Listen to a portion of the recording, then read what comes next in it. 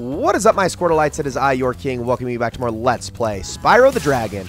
In the last episode, we finished up everything to do in Wizard's Peak, and in this episode, we are going to be going into the boss level. Not before I heal really quickly, because I do have, like, no health. There we go. All right, now we can head on into Blowhard. Let's do this thing. Now, if you remember those whirlwind wizards from High Caves, Blowhard is essentially just a bigger version of one of those. So he'll be pretty easy to deal with. Like, if I remember correctly, I don't want to jinx it or anything, but if I remember correctly, this was actually, like, the easiest boss level. Yes, even out of all the ones before it. So, again, don't want to jinx myself, but I do have, like, fond memories of this being, like, super, super easygoing. All right, hold on. Also, the way that these electrical guys are placed, it really is making them not all that much of a threat, if I'm being honest. So, there goes all those. And here is Blowhard himself. Just flame him one time. Alright, get out of here, Blowhard. Alright, so let's follow him in this direction. Okay, we got a bunch of these guys we got to deal with. And actually, I'm going to jump down here first thing, because I do not intend to fall at all. Thank you. There we go. Put that up. Let's jump on this thing. No, get him. Thank you. Goodness, I don't know why that didn't even register at first. Now we got ourselves a dragon here that we can rescue, and also a save point. Should mention that, by the way. I don't know if I've ever like made that clear, but these also act as like save points, so enemies you've killed before this point will not respawn. Thanks for releasing me, Spyro. You have no idea how long I've been trapped in Crystal, and neither do I. That is a really cool looking dragon. I'm out of here. I really like his design though. That's awesome.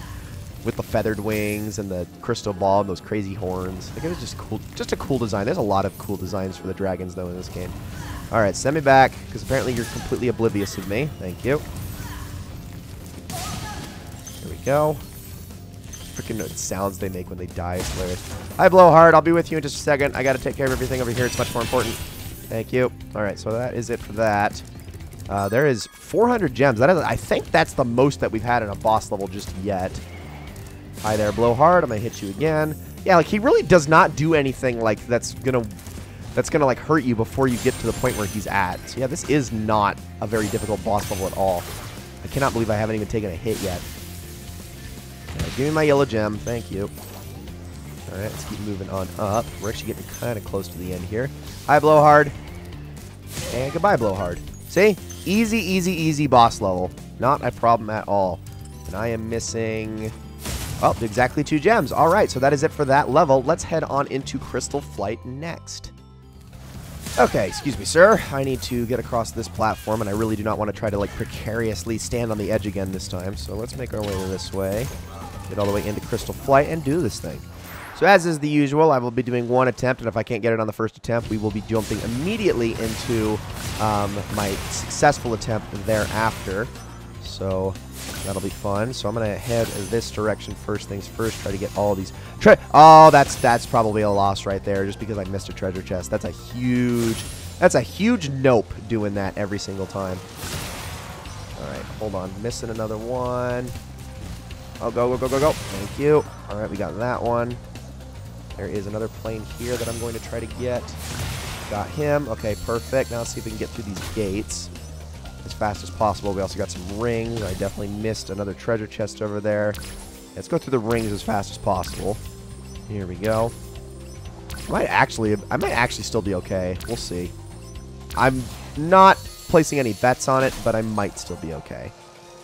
Now, I think you also get like an achievement for using fire on all of the fairies that are holding arrows in this level. So just an FYI for anybody who is wondering about what achievement you would have in this level. I do not know where that last gate is. Well, this is good. This is really, really good. Hold on. Let's get these treasure chests before I look for that gate. Okay. Thank you. All right, we have one more gate to find. This has not been the cleanest run in the world, but I really don't know where that last gate is. Crap. Well, I might just have screwed that up for myself entirely on the fact that I missed a gate. Awesome. Alright, so immediately start off by getting as many planes as you can possibly get. I'm going to get 5 right off the bat here. Next thing we're going to do is we're going to go after each of these treasure chests after I get this one, loop around, all the way around. You can absolutely afford to waste that time. And we're going to start getting all of these in a row. We're going to be intercepting the planes here again in a second. So let's Just pause for a second and get those. Perfect. All right, so that is all of the planes done. Now let's loop back around and get these treasure chests. We just have one more left to get, and then we're going to be going through this gate and starting to go through all of those. The rings we can save for dead last. Now, I believe this was actually the gate that I missed last time, which, my bad. Next one is going to be right here. Just continue to follow this path. We're actually going the opposite way that the arrows are telling us, but I don't even freaking care, honestly. You know what? Actually, let's go through the rings next. We'll hit the gates afterwards because the rings are super easy, and they are actually kind of more in the path that I want to go. So we're going to hit this gate next, and then fly through these last 4 that are through this little canyon, and then we'll be done with this level. Awesome stuff, and with plenty of time to spare.